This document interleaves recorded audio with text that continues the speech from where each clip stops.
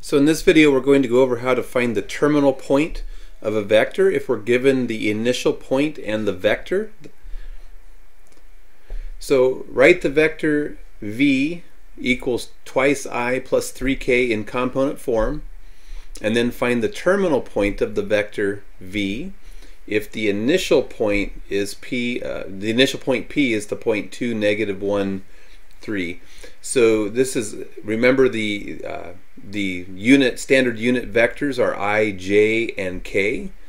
So here I have twice I, so the vector v is going to be equal to twice I, which is the vector 1, 0, 0, plus 3 times k, and k is the vector 0, 0, 1. So when we put these together we get the vector 2, 0, and 3. And notice we didn't really need to do this. This means the x component is 2. There is no j, so it's 0j, so the y component should be 0, and the z component should be 3. So it could really have gone straight to here.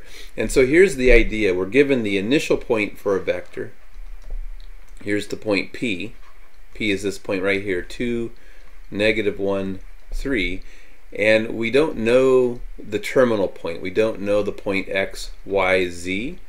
That is the terminal point for this vector. But what we do know is that the vector v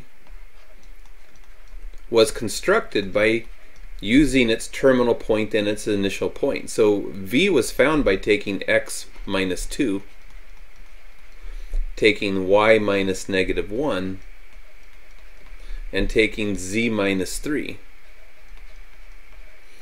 And after they did the subtraction, we wound up with the vector 2, 0, 3. So what that tells us is that x minus 2 has to equal 2.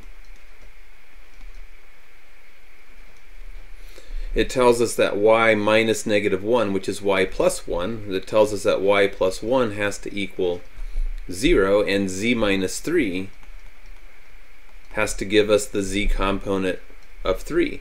So solving this for x, we get x equals 4, we get y equals -1, and we get z equals 6. So the terminal point